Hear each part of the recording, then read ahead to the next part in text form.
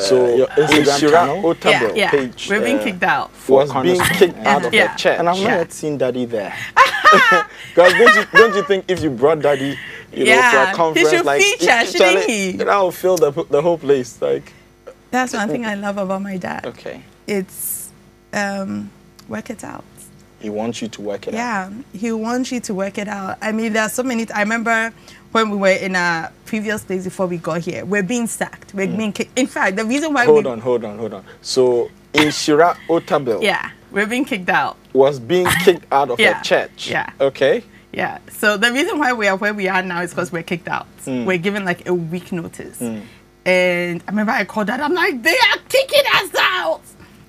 He's like, that's what it means to be a pastor. He said, we've been kicked out so many times.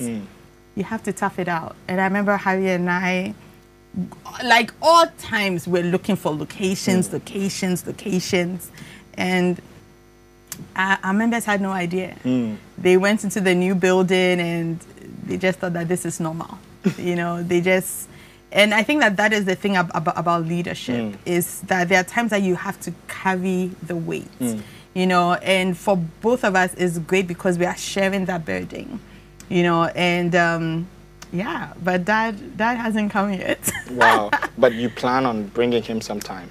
We are planning on that. Okay. We are planning on that. So Dad wants you to, you know, tough things out. Yeah. Yourselves. Yes. Okay. Yeah. So that's tough. It's tough. No, it's tough. It is not easy, but it's the journey of every pastor. You know, because every pastor goes through a lot. There are highs and there are lows. I tell people all the time that I cherish one member. Because what it takes to get one member into church, listen, people don't know. They don't know, to keep them in church, to help them to believe in the vision to the point where they want to serve in the church. I mean, all that takes a lot of work for one person. And I remember there were so many times we'll call people, are you coming to church? They would think that we're trying to check up on them, but we're like, we need people to show up in church today. So there are so many things that we've learned along the way. And we wouldn't have had the opportunity to learn it if Dad just gave us people or gave us money, you know. So we are toughing it. So you guys raised your own money?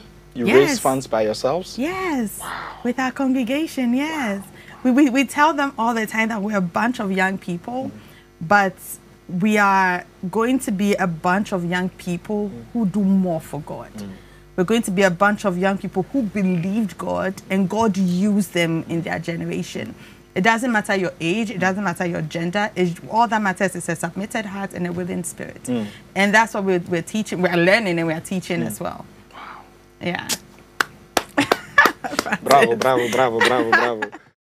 Hold on. So your Instagram channel, Otabil page, we're being kicked out. Was being kicked out of the church, and I've not yet seen Daddy there. Because don't you think if you brought Daddy, you know, for a conference, he should like feature, shouldn't he? That will fill the whole place. Like that's one thing I love about my dad. Okay. It's work it out.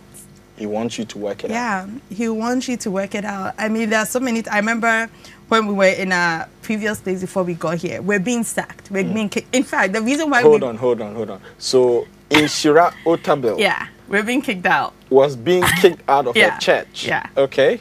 Yeah. So the reason why we are where we are now is because we're kicked out. We're given like a week notice. And I remember I called Dad. I'm like, they are kicking us out. He's like, that's what it means to be a pastor. He said, we've been kicked out so many times. You have to tough it out. And I remember Harry and I, like all times, we're looking for locations. And our members had no idea. They went into the new building and they just thought that this is normal. You know, and I think that is the thing about leadership, is that there are times that you have to carry the weight. You know, and for both of us, it's great because we are sharing that burden, you know, and but dad hasn't come yet. Wow. But you plan on bringing him sometime? We are planning on that. Okay. We are planning on that. So Dad wants you to, you know, tough things out. Yeah. Yourselves. Yes. Okay.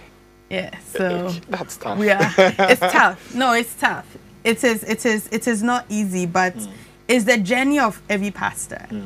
You know, because every pastor goes through a lot. There are highs and there are lows. I tell people all the time that I cherish one member. Because what it takes to get one member into church, listen, people don't know. They don't know. To keep them in church, to help them to believe in the vision to the point where they want to serve in the church. I mean, all that takes a lot of work for one person. And I remember there were so many times we'll call people, are you coming to church? They would think that we're trying to check up on them, but we're like, we need people to show up in church today. So there are so many things that we've learned along the way. And we wouldn't have had the opportunity to learn it if Dad just gave us people or gave us money, you know. So we are toughing it. So you guys raised your own money? You raise funds by yourselves? Yes. Wow. With our congregation, yes. Wow. We tell them all the time that we're a bunch of young people, but we are going to be a bunch of young people who do more for God. We're going to be a bunch of young people who believed God and God used them in their generation. It doesn't matter your age, it doesn't matter your gender. All that matters is a submitted heart and a willing spirit. And that's what we're teaching, we're learning and we're teaching as well. Wow. Yeah. Bravo, bravo, bravo, bravo, bravo.